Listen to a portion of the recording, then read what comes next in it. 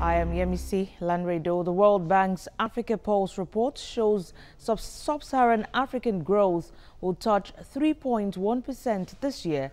It advises countries like Nigeria to deepen macroeconomic reforms for growth. Lara Folayo reports.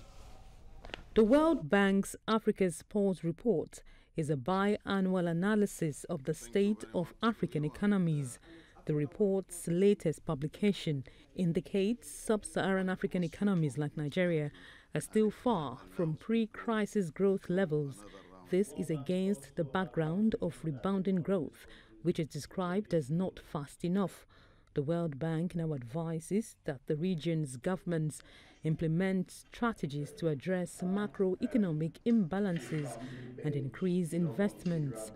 We are happy that for the first time since 2016, we are now again growing in positive terms in per capita GDP, which is that, our growth is now slightly higher than population growth. But you would agree with me that this is not enough to eradicate poverty in the foreseeable future. So it's not the end of it. We are not celebrating.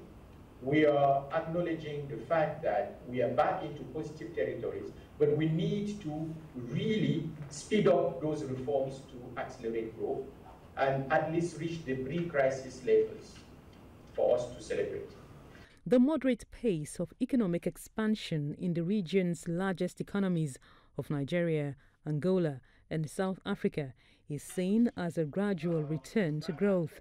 But the report says this recovery is vulnerable to fluctuations in commodity prices and production. It now wants countries to build resilience by making diversification a top policy agenda.